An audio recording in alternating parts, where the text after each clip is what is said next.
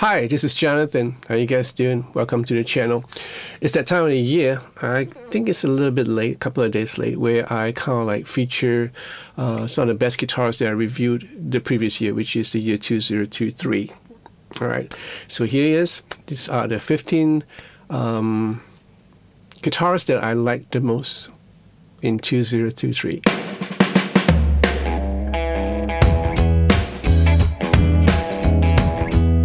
Now, the year 2023 was a fabulous year for me in terms of guitar reviews, even though I've cut down the frequency of my guitar reviews, which I hope will increase the quality of the videos that I present to you all.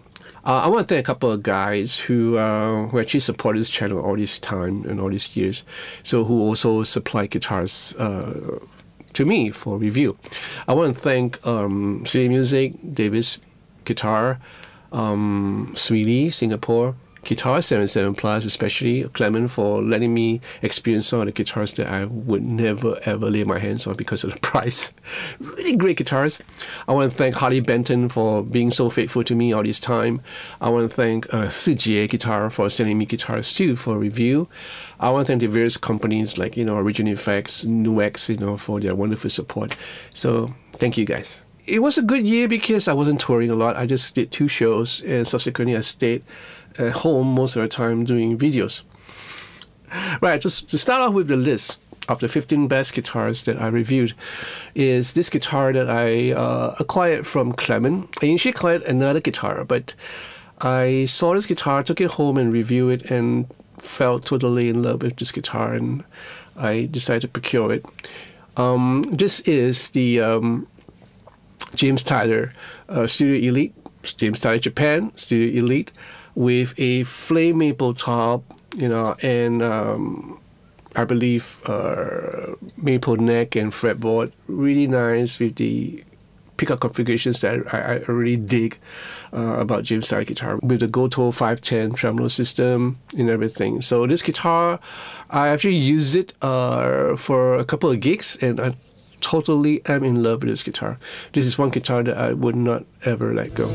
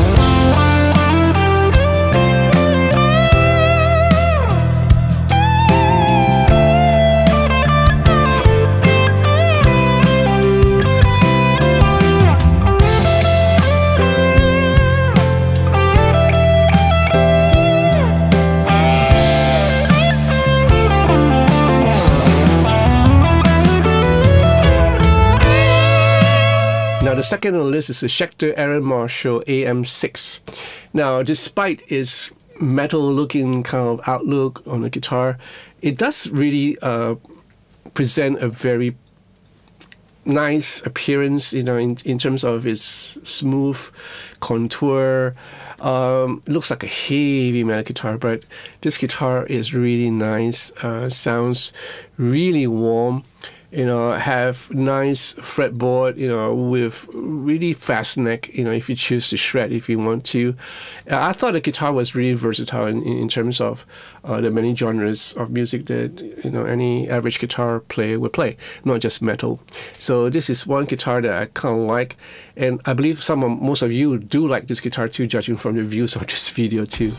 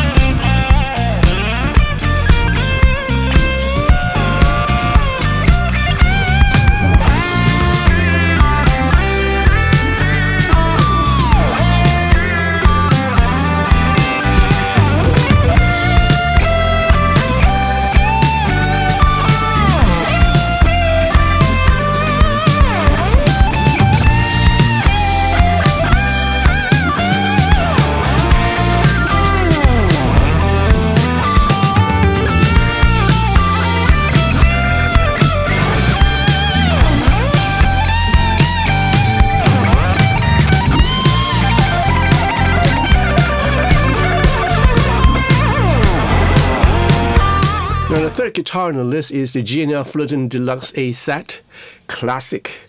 So this guitar represents every aspect of a good Telecaster. Not by Fender, but because, you know, as you all know, the history of G&L, you know, Leo Fender founded the company. So as many aspects of the old Telecaster, iconic Telecaster design, but with improvement, especially with the MFD pickups, the rounded off edge on the side, you know. So it's really comfortable, a really comfortable Tele to play. Really nice neck, and, you know, with all the appointments that you would expect from a traditional Telecaster and more. So I thought that this guitar sounded really good. It has that twang. It features that bridge that G&L comes up with, where you can't, you know, everything is like, you know, you can actually tighten all the saddles once you have your intonation set, and it increases the sustain of the whole bridge system. I thought that was pretty neat. So it's a great guitar to have if you're into country, even the blues, or even into rock or pop.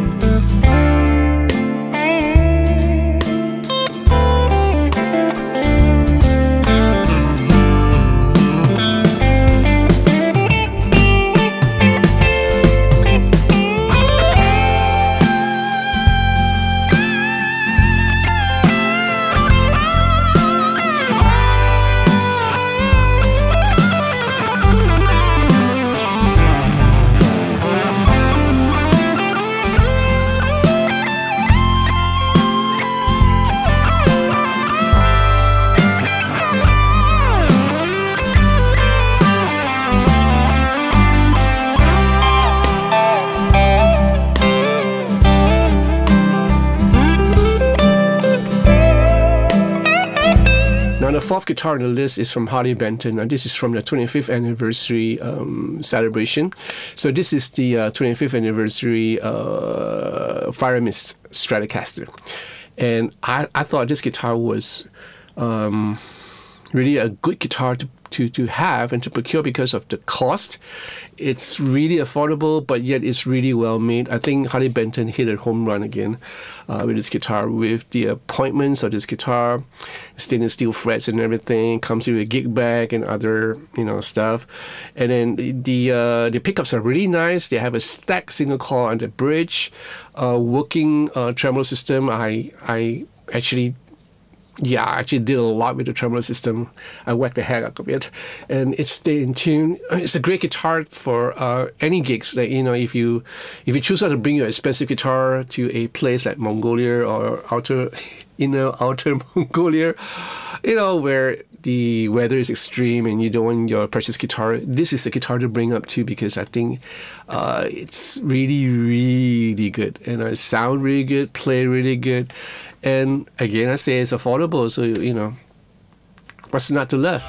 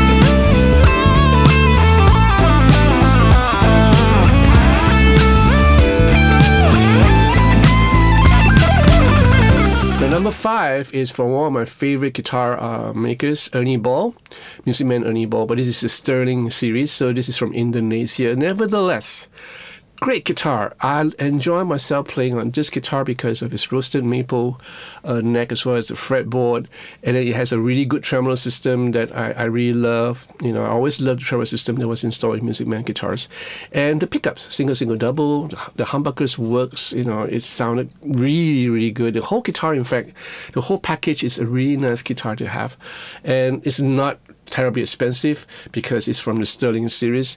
Something to think at, you know, something to look at if you're looking for a nice super strat kind of a format from a renowned guitar maker like Ernie Ball.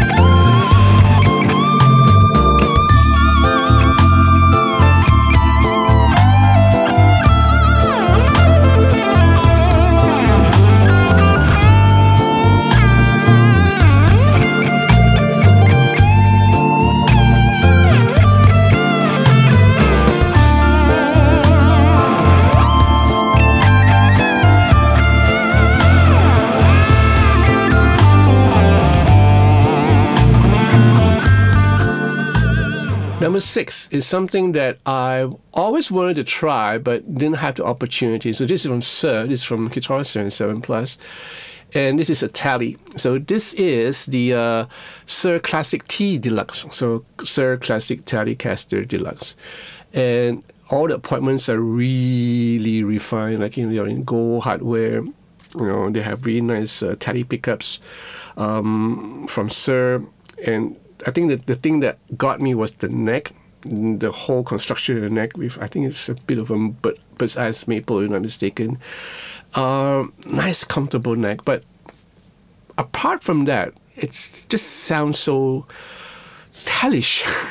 Really great Telecaster sound from it.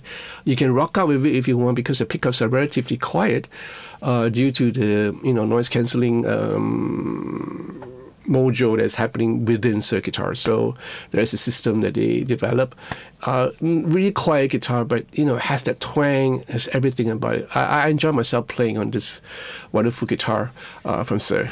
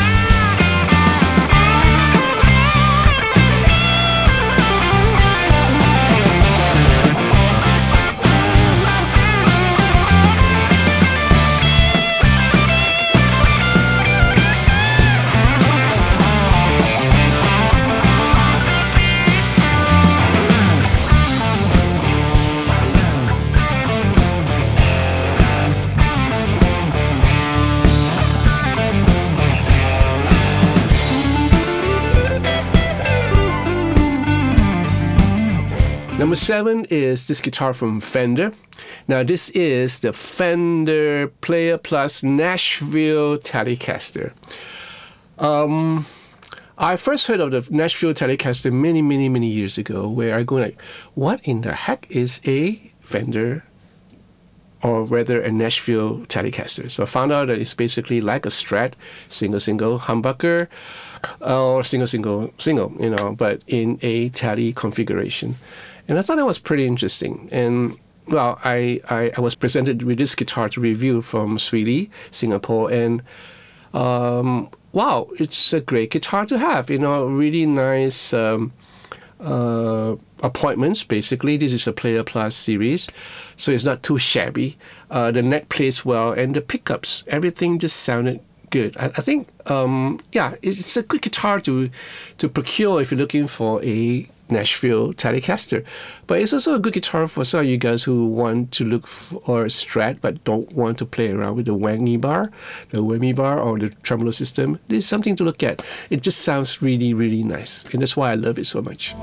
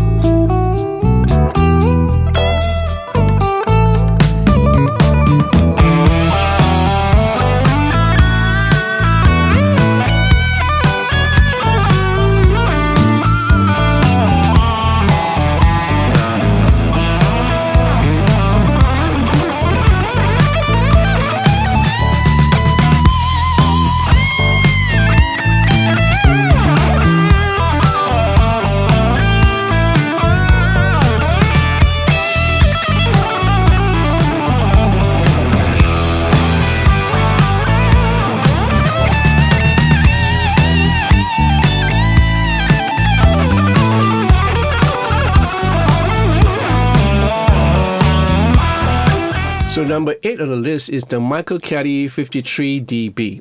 Right, so this is basically a Telecaster with 2 humbuckers for the bridge as well as for the neck. I like this guitar because of the fact that it has a maple neck, a really nice Kuto top kind of veneer. After all, this is a Michael Caddy, so this is also a very affordable guitar to have. Apart from its electronics and everything, which works perfectly, is the pickup, the SWC pickups that they have, the humbuckers. I found it to be really warm sounding. This is one of the nicest, but this, I don't think you can qualify this as a Telecaster after all, but it's nice, you know. You can have the twang if you want to, and there's a split call or a coil tap, and you get kind of like the middle position of a Telecaster. So the guitar is very versatile. Nice guitar.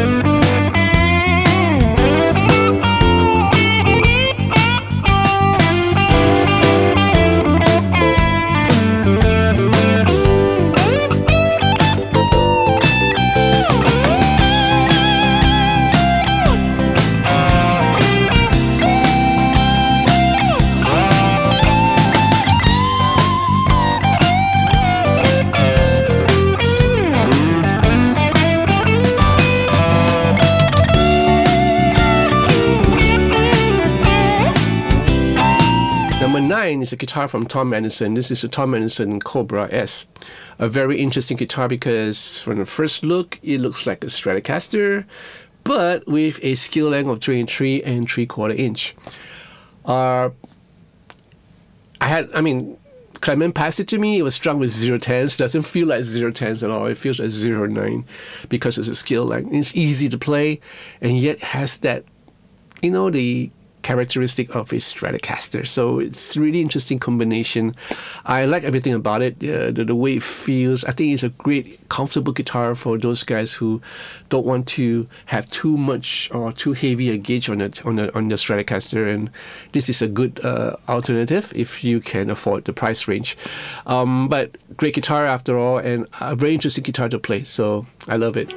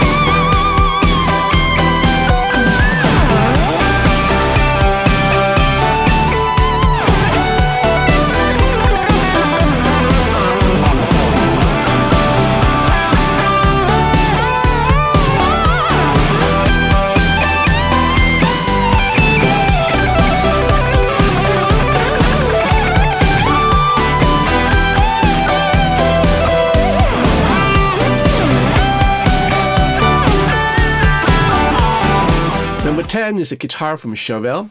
This guitar was presented to me for review from Shijie also, made in Korea. So as you all might not know or might know, that Charvel is part of Fender company, but everything you see here is reminiscent of the Fender company because you have the Fender headstock, the Telecaster headstock, but everything else is different. I thought the quality is really, really good.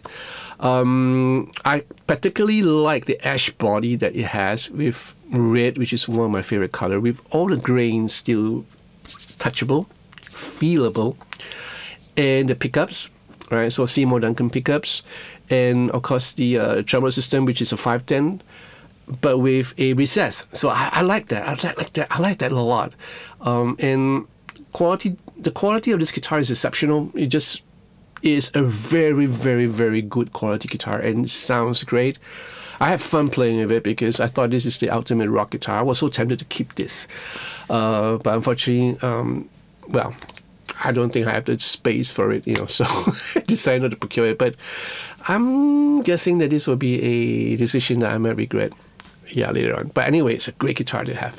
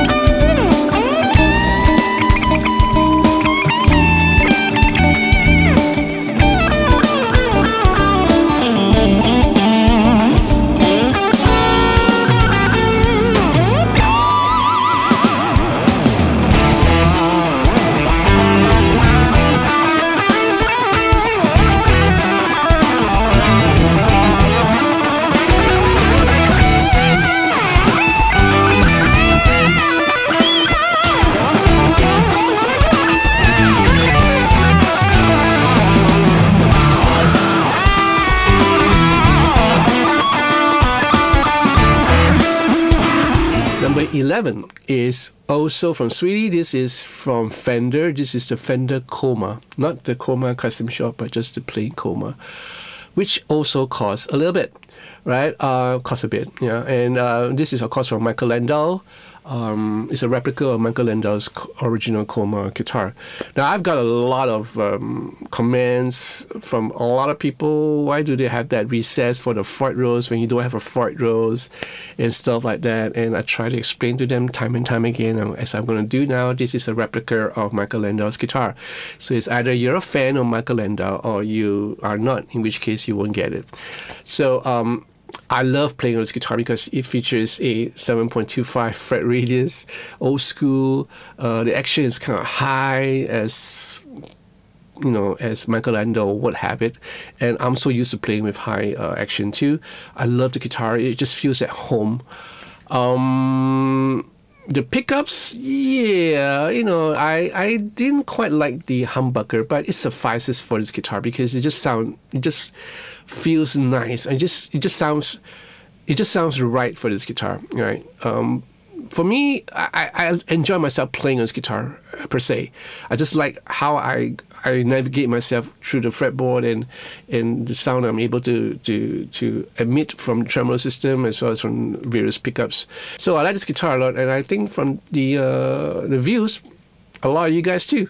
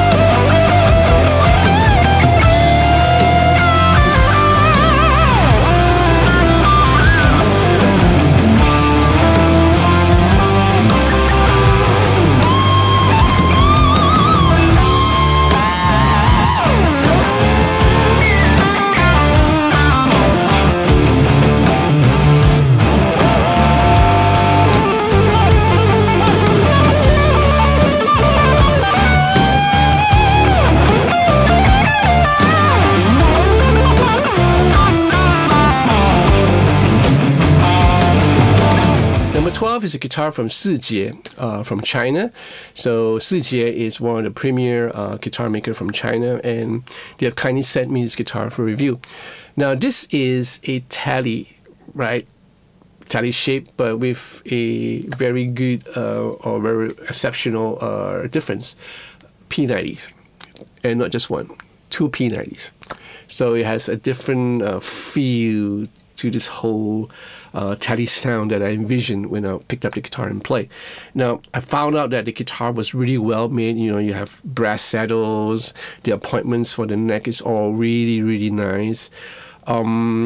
But it's the pickup that got me. I just thought the pickup sounded exceptionally good, you know, with this configuration. And even though there's no like split call or anything like that, it just sounds right. You know, knowing the fact that the P90s is more or less a supercharged single call, so it still sounds it still has a characteristic of a single call, but it's nice, you know, in the middle position. You can still get a tally quack if you want to for funk, but I just like the neck position as well as the bridge, because if you can rock out with this guitar, you can rock out with this guitar with the P90s, no problem. So it's a great guitar to have.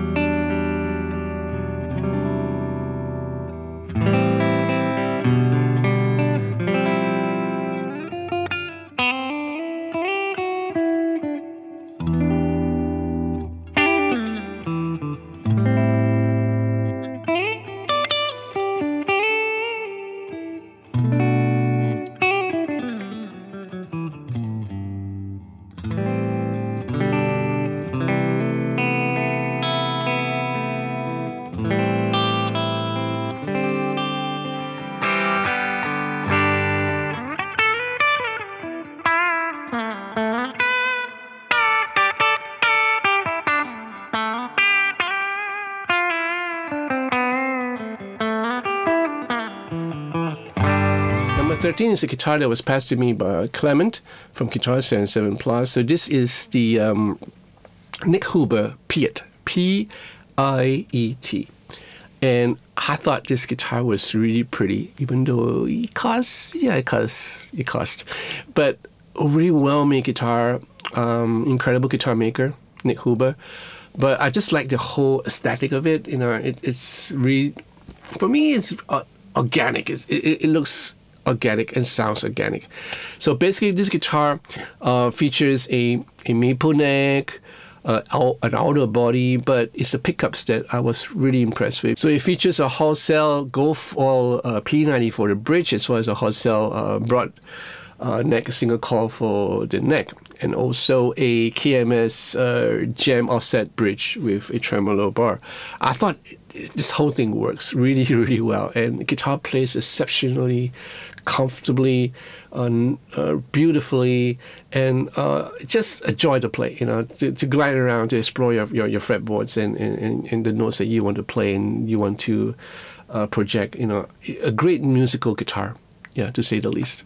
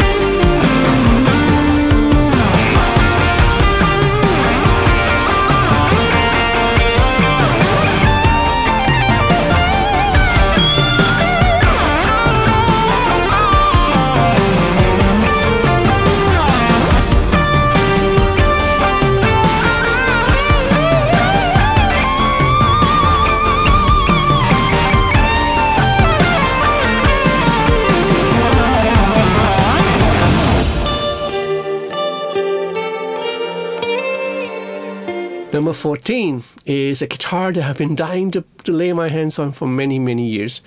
This is the Yamaha SA2200, a semi-hollow guitar, or semi-solid.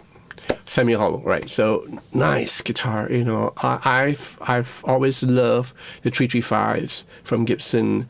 I myself own a Tokai 335-ish kind of a guitar.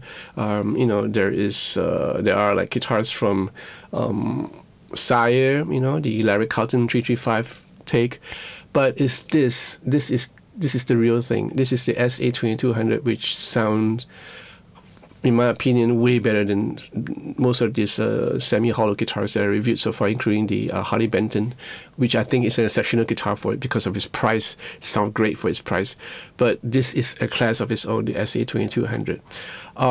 It plays beautifully, but I think it's a look. The guitar just grabs you and says, "Look at me," you know, just shaking you and say, "Look at me." So it's the look of the guitar as well as the sound. It's a combination of both that kind of impressed me. Like, you know, hey, this is the guitar to own if I have to, you know, the money. So it's a great guitar to own. Basically, it sounds great, it feels great. Guitar plays really well with gold hardware and everything, which is a no-no for you if you have sweaty palms. But for guys like me who don't have perspiration on their palms, it's a good guitar. So something to look at.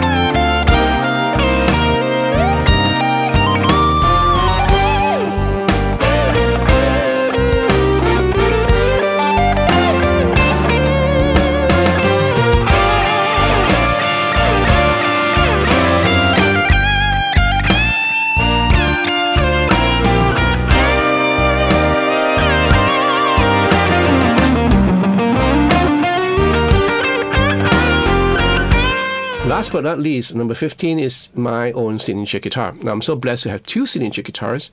The first one was from Pauletti, Italy, which is a JonKoh signature Pauletti, and this one from Shijie. Now, Shijie is a guitar maker from Kuala Lumpur, Malaysia. Great guy, Ray. So we had corresponded a year ago, I guess, and it was back and forth. So finally, the guitar was ready for collection. I collected it, and I was flabbergasted. It was more than what I imagined it would be.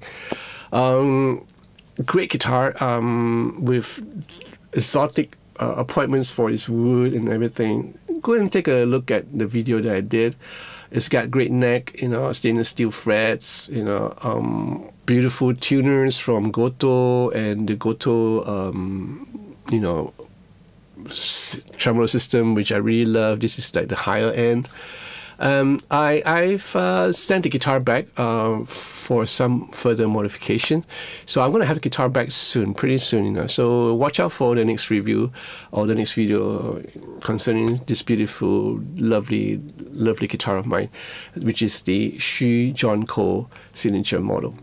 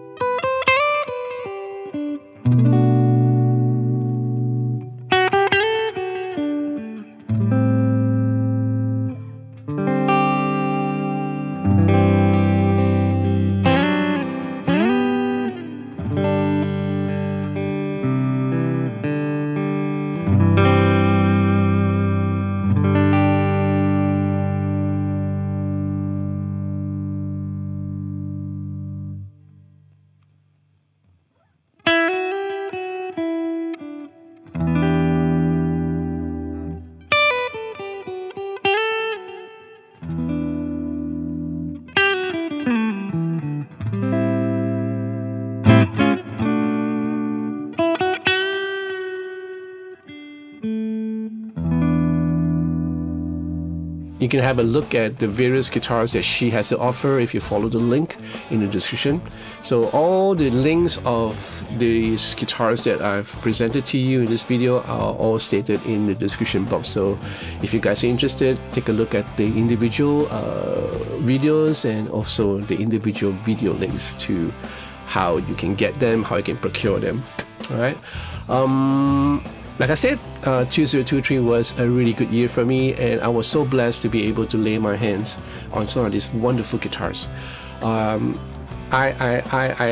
praise God because I have this beautiful job where I can, it's considered a job, but for me it's more like a passion, where I can play guitars that few people have the opportunity to. And yeah, I want to thank God for it. I want to thank you guys for supporting me all these years, for me to continue this channel, knowing for the fact that, you know, that I'm doing something that helps people. Yeah. So I hope you enjoy this review of the 15 guitars that I really like in the year 2023. And if you do like this video, give me a thumbs up. All right. Subscribe to this channel, press that bell for notification of future videos to follow, be part of the Patrons to support this channel. I need your support, guys, so be part of the Patrons. I want to thank all my patrons for the wonderful support all this time. Thank you so much. So take care of yourself, and I'll see you real soon. Ciao.